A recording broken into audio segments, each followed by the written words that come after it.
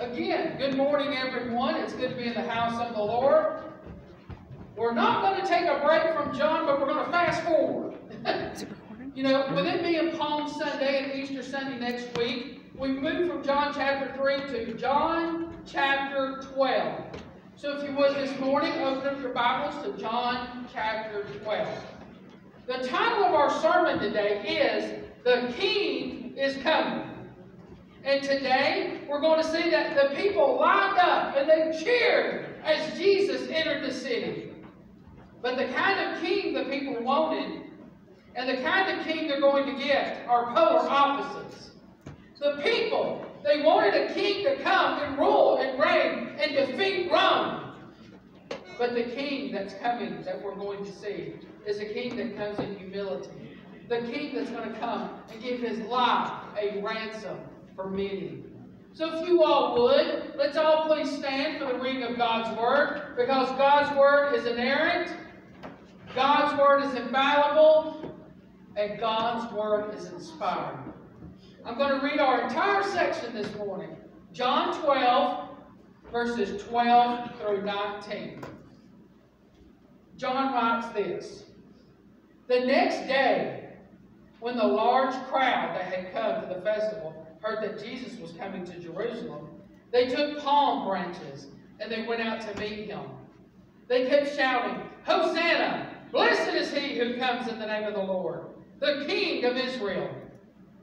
Jesus found a young donkey and sat on it, just as it is written, "Do not be afraid, daughter Zion. Look, your king is coming, sitting on a donkey's colt." His disciples did not understand these things at first. However, when Jesus was glorified, then they remembered that these things had been written about him and that they had done these things to him.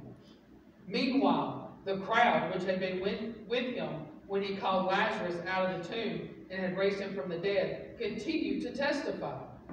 This is also why the crowd met him, because they heard he had done this sign. Then the Pharisees said to one another, "You see, you've accomplished nothing. Look, the world has gone after him." Let's pray. Dear Heavenly Father, Lord, we do love you. Lord, we thank you upon this Palm Sunday as we take time to remember that as you entered Jerusalem, you knew exactly what was going to happen. You knew that you were going to go to the cross for my sin and for all sin. Father, thank you. Lord, as we look today at the Scriptures and as we prepare our hearts and minds for Easter Sunday, the glorious resurrection, burden our hearts, Father. For it's in the precious and truly holy name of Jesus we pray. Amen. Amen. Well, I promise you I'm not going to go too long, but we're going to have a 5-point sermon today.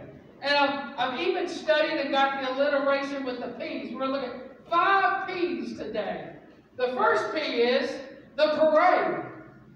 We see there that the crowds, they came. They wanted to see Jesus come into Jerusalem. They were standing there. They were cheering. They couldn't wait to meet Jesus.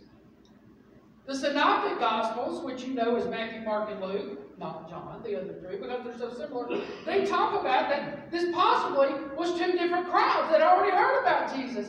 And as the festival started, which again is the Passover and the Feast of Unleavened Bread, that they're all coming to Jerusalem at the same time to worship. Matthew tells us this in Matthew 21:9. Then the crowds who went ahead of him and those who followed him shouted, "Hosanna to the Son of David! Blessed is he who comes in the name of the Lord! Hosanna in the highest heaven!" And then Mark tells us this: those who went ahead and those who followed shouted, "Hosanna! Blessed is he who comes in the name of the Lord." And if you study those scriptures, like I said, it's actually 2 different crowds coming together as one. All the Jewish nation was coming to worship at the Passover festival. They were coming looking for the Messiah. Little did they know the Messiah was there. They seen this king entering Jerusalem. But like I said, little did they know this was not the king that they wanted. These crowds wanted a true king. They wanted someone who was going to come in and stop the oppression of Rome. They wanted someone to come in and rule and reign with an iron fist and put the Jewish nation back where it belonged. But that was not why Jesus was there that day. The reason Jesus was there that day was that, and that's going to be was that prophecy that this Messiah was coming into Jerusalem that day. This Messiah, the anointed one, was coming to put the entire world where it needed to be, not just the Jewish nation. So we see there's this great parade. Jesus is coming in. They're there. So the second P we have this morning is the praise. We have the parade, and then we have the praise. The people, they were excited, and they cut off palm branches, and they waved them. Palm branches were not associated with the Passover, but were associated with the Feast of Tabernacles. We find that out in Leviticus 23:40. Moses wrote this: "On the first day, you are to take the product of majestic trees, palm fronds, boughs of leafy trees, and willows of the brook, and rejoice before the Lord your God for 7 days." So, if this wasn't meant for the Passover, we're still at the Passover, why were they using palm branches? I'm glad you asked. What we call the intertestamental, meaning between the two testaments, between Malachi and Matthew, there was about 400 years that we don't know a lot about, except from Jewish history. During that intertestamental period, palm branches became a general symbol. And that general symbol was this. It was a symbol of victory and celebration. So although they kind of got it wrong a little bit, the crowd was there, the parade was there, and they were really celebrating the victory. The king is coming. The king is here to rule and reign. As the crowds looked at Jesus to be their new king, they shouted, "Hosanna! Blessed is he who comes in the name of the Lord, the King of Israel." Hosanna, literally from the Hebrew, means "help, I pray," or "save now, I pray." So they were cheering. They were cheering this king, "Help us, save us." But they got it backwards, right? They were wanting help and salvation from Roman rule, this tyranny that forced them and oppressed them. But what they didn't know is that this king was going to help them. This king was going to save them, but not from Rome, but from their sin. They didn't realize that. Do we, as Christians today, realize that we need help? We need salvation. And that salvation comes from the King of Kings and the Lord of Lords. Today, as a church, we need to say, "Hosanna, Lord, help us, Lord, save us." The Jewish people would have been very familiar with this because Hosanna was a term that came from a group of psalms known as the Hallel, which is Psalms 113 through 118. The Hallel was sung each morning by the temple choir during the major Jewish festivals. So they knew about this Hosanna. They knew about this king. The crowd also cried, "Blessed is he who comes in the name of the Lord," quoting Psalms 118:26. "He who comes in the name of the Lord is blessed. From the house of the Lord we bless you." Next, they called Jesus the King of Israel. Matthew also recorded this in Matthew 21:9, Matthew 21:15, and Matthew 22:42. And in those verses, we also say they not only called Jesus the King of Israel, they called Jesus the Son of David. They were looking for this Jewish king. Both messianic titles. But they won't truly see Jesus reign as king until his second coming. We have the parade. We have the prophecy. The praise. Now we have the prophecy. Number 3, the prophecy. John 12, 14, 15 that we just read says this. Jesus found a young donkey and sat on it, just as it is written. Do not be afraid, daughter Zion. Look, your king is coming, sitting on a donkey's colt. Church, this is a direct quote from Zechariah 9:9.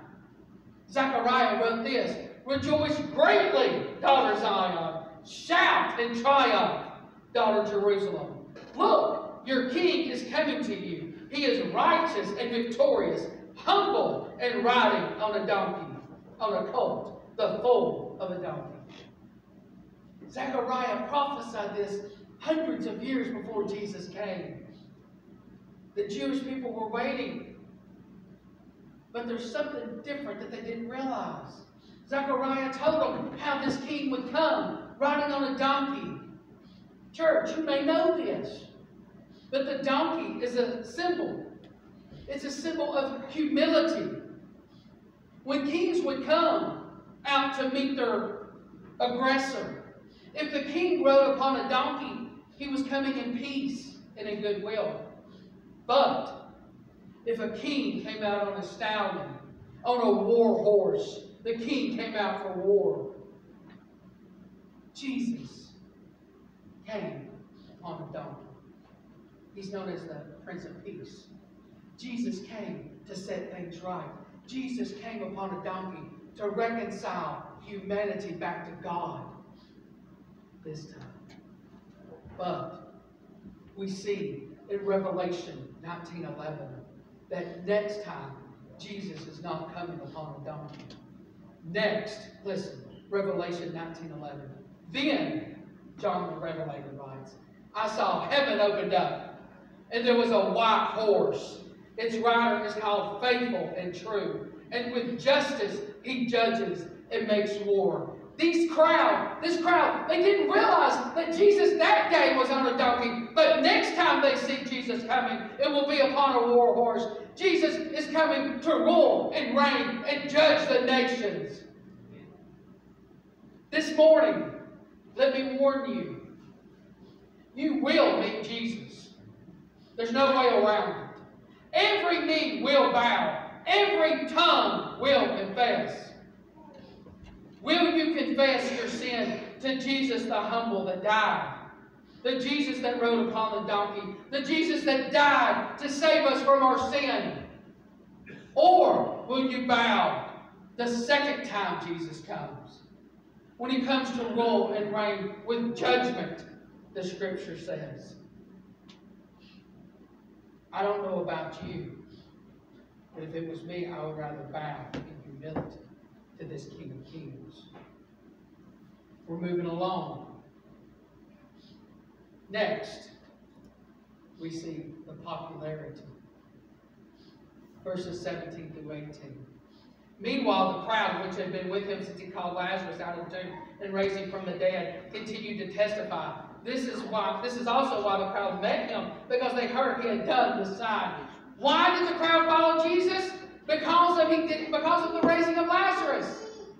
And because of all the other signs he had done, which we've already covered in John chapter 2.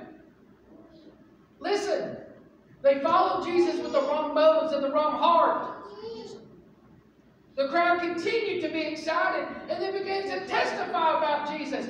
Not that Jesus saves, but that Jesus has these signs, these wonders, these miracles. One thing they were testifying about, listen here, is that Jesus rose Lazarus from the dead. And church, I don't know about you, but that's something to talk about, right? This person that has the power of resurrection. And not only that, supreme resurrection. Because the Jewish people, they believed that your soul stayed with you for 3 days. Guess what Jesus did? Go back and read the story of Lazarus. Jesus purposely waited to the 4th day. So, according to Jewish culture and Jewish teaching, the soul had already left Lazarus. But that didn't stop the power of Jesus. the one that has power over death, the one that has power over resurrection. This Jesus on the fourth day, with a simple command, Lazarus, come forward. Call the dead up. So yeah, they were talking about Jesus. They were excited. This is something we've never seen. The fact that they were testifying about Jesus raising Lazarus and Jesus' works shows us this crowd had a superficial faith. I know this was 2,000 years ago, but this is something me and you need to really keep in the back of our minds. Why do we follow Jesus? We have to answer that question, right? Is our faith like this crowd? Is our faith superficial? Do we follow Jesus because of His works and what He can do for us?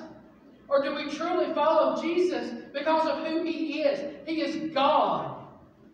He is not only the Creator, the Sustainer, the Savior. That is why we worship Jesus. Again, as I've said multiple times in this sermon, the crowd didn't want a Savior to bend the knees to, but a king that would be a political and military ruler to defeat Rome. That's what they wanted. They wanted out of oppression of Rome when they didn't realize that Rome is a minuscule part of their problem. Their problem wasn't Rome. Their problem was sin. The same problem that I have. The same problem that you have. But let's be honest. If Jesus could raise Lazarus from the dead after 4 days, Jesus could have defeated Rome that easily, if He wanted to. But that wasn't why Jesus came.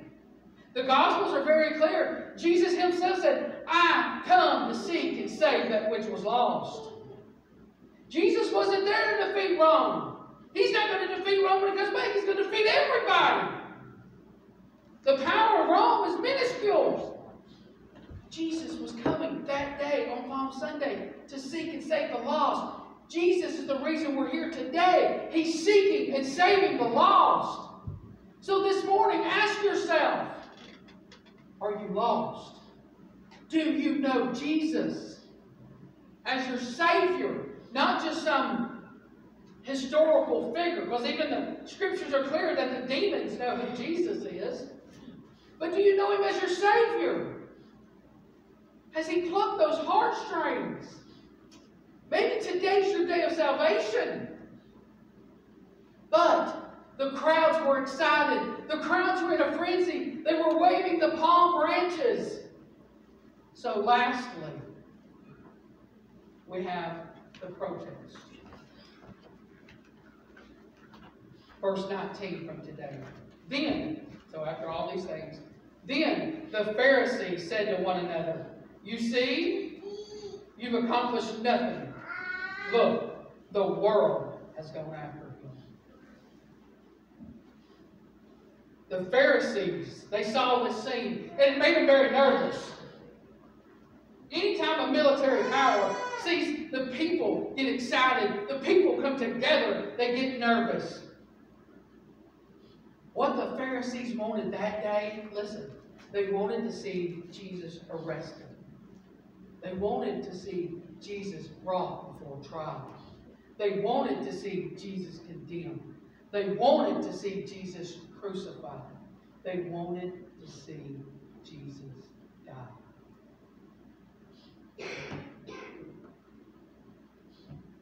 But Jesus was surrounded by thousands and thousands of people. So the Pharisees couldn't act upon it. They realized that the world, meaning the people there that day, the world was going after Jesus. It is at this point that the Pharisees realized they must turn the people against Jesus. And with such hostility that the people, listen, instead of praising and worshiping, what in turn would happen is they would demand Jesus' execution, which would be the final rejection by the world. The same crowd within 1 week, from screaming, Hosanna, praise be the King, would be screaming, crucify him. Church, this day, we must decide who this Jesus is. This morning, do you need Jesus in your life? I want you to realize that as we go into a time of invitation, you are in one of two categories. You need this King. You need this Jesus. Why? Not that some Jesus can do miraculous things and works for you. So that you can have life everlasting. That is why Jesus came. That is why Jesus died. So that you can have eternal life. This morning, you can probably see the table set up. Every single one of us here need to repent of our sin. Why? Because we all have sin in our lives. Paul is very clear to the Corinthian church. He says, examine yourselves before you partake of the Lord's Supper. Now, I'm going to be honest. If we truly examine our lives, examine our hearts, look in that spiritual mirror, there's not one of us in here that's going to like what they see. We've all fallen short of the glory of God. Paul, one of the great apostles, said that he dies daily to sin. Church, we sin every day. I do, you do, we all do. Paul said, examine yourselves before you partake of the Lord's Supper. Also, the Lord's Supper is for believers this morning. So if you're a believer, I hope you protect this. If you're not a believer, my hope, my prayer is that the next few seconds you come meet Jesus. Now, I didn't get to do this, but how awesome would it be to come to know Jesus, and then just a few moments later, partake of the Lord's Supper, remembering what Jesus has done for you. You don't have to be a member of Oak Street Baptist Church, but you do have to be a believer. So this morning, do you need Jesus? Are you lost? Do you have unconfessed sin in your life? Tomorrow is not the time. Now is the time that we confess our sin, and that we get serious about God. Let's pray. Dear Heavenly Father, as we have the table set before us, let what we do this morning be in remembrance of you.